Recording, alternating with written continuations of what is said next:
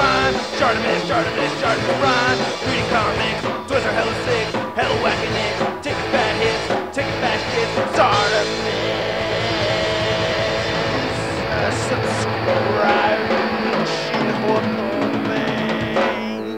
With this guy, he can scratch his own nutsack if he has to. Hey, what's up, you guys? Shartimus Prime here doing another Dawn of the Planet of the Apes figure review on the NECA Maurice figure from the upcoming movie Dawn of the Planet of the Apes. If you're trying to get these figures, you can't find them at retail, you can get them at Big Bad Monkey Store. Big.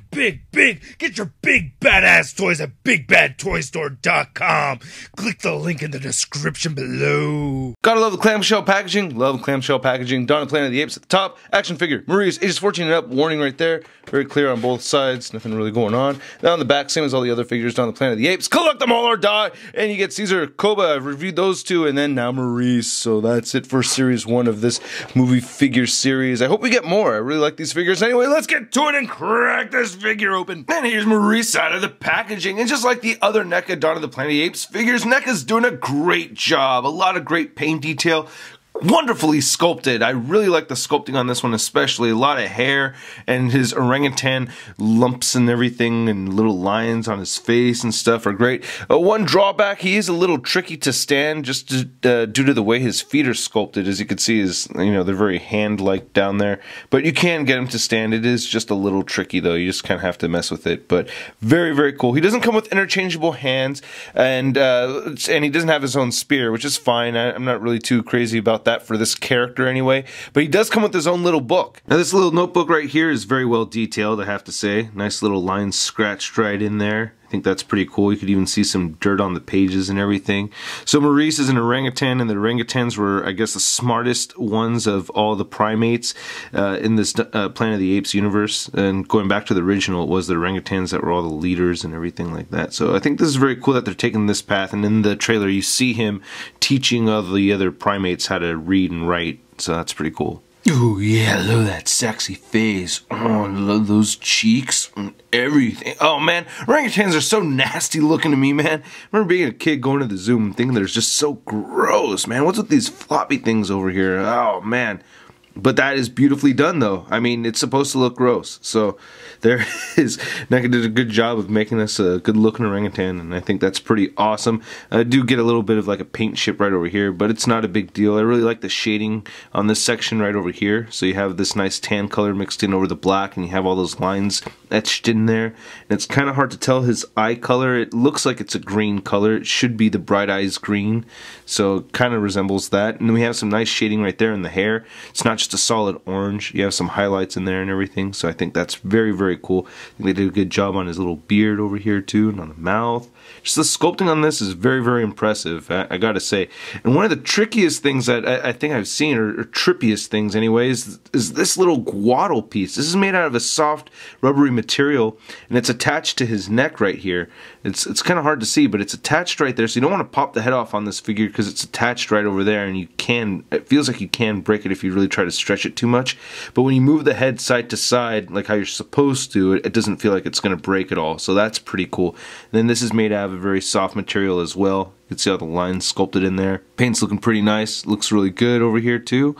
I like it, man. This is pretty realistic looking. I think they just did a fantastic job on this hair too. All the different paint detail in there.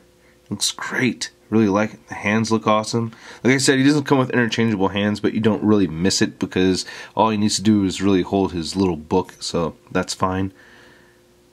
All the hair drooping down right here. Very, very hairy primate. You can look at the back of this figure over here. Very nice. It's all droopy and stuff. And I like how there's a lot of sections made out of soft rubbery material, especially like the hair right here. This is all soft kind of plastic material. Same thing with this section right here. So they have these parts where they made it softer. You can see where it kind of cuts off. This is a hard plastic, and then this is the soft plastic. So you can hear the tappa, no tappa, tappa, no tappa. See? So yeah, you can, it allows for more mobility with the articulation that they gave the figure. And looking right over here, you can see his legs and then the monkey toes. I know he's not a monkey, alright, but yeah, look at that. That is so well done. Oi, that's beautiful, man. I like that. And they even give pegals at the bottom of the feet. So Maurice does have some pretty decent articulation. However, I do like the articulation on the Caesar and Koba figures a little bit more. So you can move the head up on the figure a little bit. This does not hinder any articulation over here at all. So you can move this down as well. And you can see it just collapses under his chin. He has a neck pivot, so you can get him to turn side to side like that. And then you can rotate like this as well. He has shoulders that move outward. You can rotate them forward. Still wish we had a bicep swivel over here. He has elbows that bend at 90 degrees, and he rotates at the elbow as well. Then he has wrists that are on ball pegs, so you can move them any direction you want. He has a very nice diaphragm joint over here that has some pivot like this, and you can move it forward and back, which is very cool. It's got this nice shifting joint right there, and you can move it all the way backwards. And of course, you could rotate side to side. His hip joints are a little lacking, I think. You can rotate it a little bit. It's like you kind of have to move. You can move outward like that, and then to get it really moving outward, you kind of have to shift all the way like this. So it's a little weird, but luckily we have some decent knee articulation, so it could bend at 90 degrees right there and rotate side to side, so you can get him to like step forward like that. It's not too bad.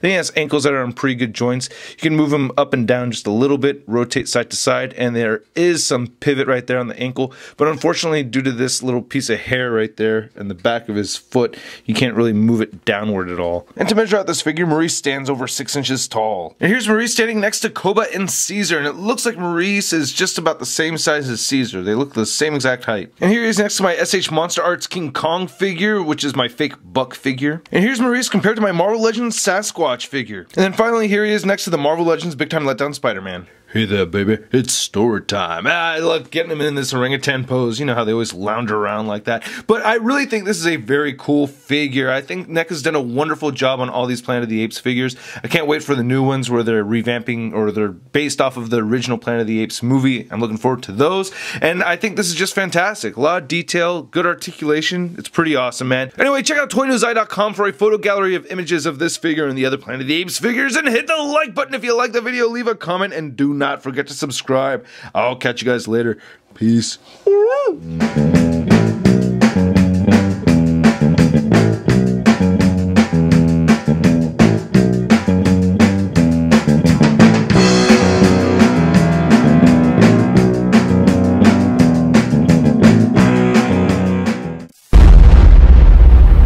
That's crispy. Gotta love the clamshell packaging. I'm digging the clamshell packaging. It says Dawn of the Land of the...